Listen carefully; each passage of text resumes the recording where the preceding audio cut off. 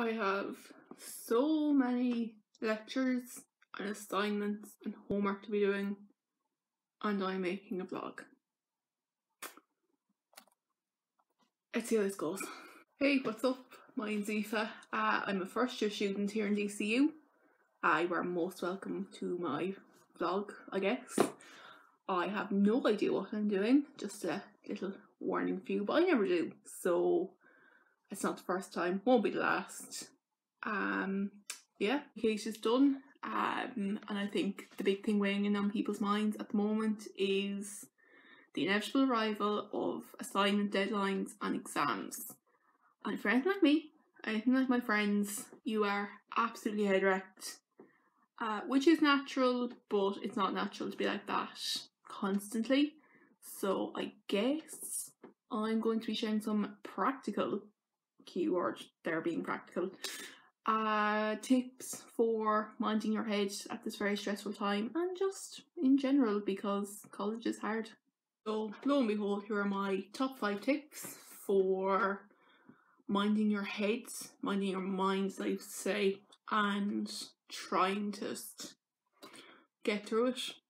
Kicking us off at number 5 is mindfulness, the one everyone knows. According to the HSC website, mindfulness is the practice of paying attention to whatever is happening in the present moment and experiencing it without judgment, whatever that means. It helps bring you into the present, so basically focusing on what is happening right now and what you can and can't control. It can be good for relieving, sort of, if you have anxiety about that deadline, maybe at the end of the week, or that exam. You know, it's beneficial. On the HSC website, there are ways that you can be more mindful on a day-to-day basis, such as trying something new, like sitting in a different seat in meetings. That's not very practical if you're doing online class, but you know, if you have meetings, sit in a different place. Gentle walk or yoga can help you cope if you have an overbusy mind. I do agree with that. Exercise personally is a big thing for helping me deal with stress. It was a big way of dealing with stress when I sat my leaving cert, when I was supposed to be sitting my leaving cert. As well as naming thoughts and feelings, for example, saying, this is anxiety, I am feeling stressed. That is a big thing, it sort of helps ground you. And I think it's like telling your brain what it's feeling. And freeing yourself from the past and the future. So live in the moment. Next on the list is meeting up with your friends and family.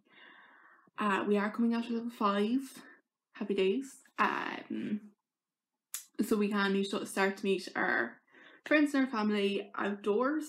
Of course, wearing face coverings and social distancing where possible. So give your friends a buzz, text them, go to the park. It can do so much because, you know, take your mind off it, and you know, it's a bit of fun. You know, we've all been trapped inside for the past, I don't know how long.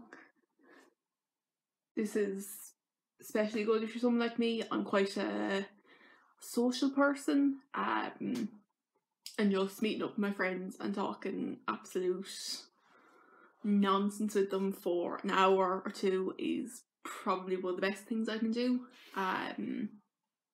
Take my mind off whatever's bothering me and get a bit of a laugh in. So yeah. All this being said, you don't have to be meeting up with them in person. A Zoom call or FaceTime is just as good as meeting up with someone in person. It might be better. You know, I have a lot of friends in Limerick and Galway. I'm in Dublin, spending most of my time in Dublin. So it might not be the best thing for us health-wise to be meeting up at home on the weekends. It is a big, I suppose, risk.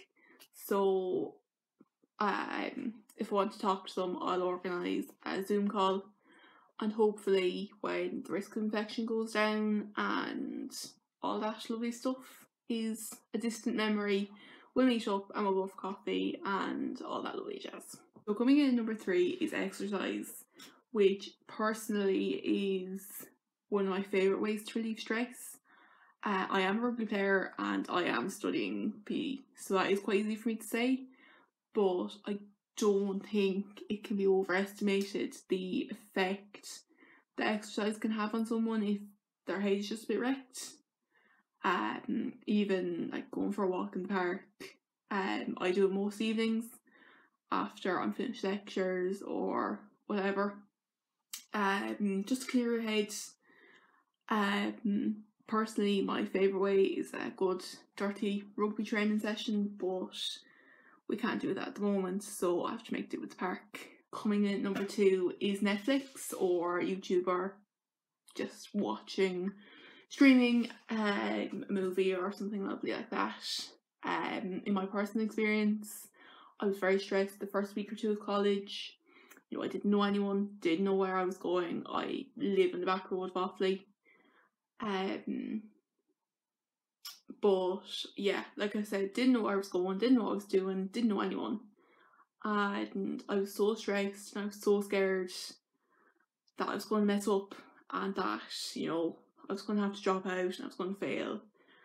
And being able to take that hour or two in the evenings was very beneficial to me.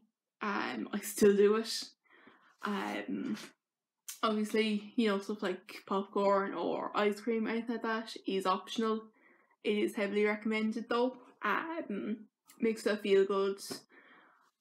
Yeah. There you have it. Obviously there are many more ways of dealing with stress, but those are my top 5.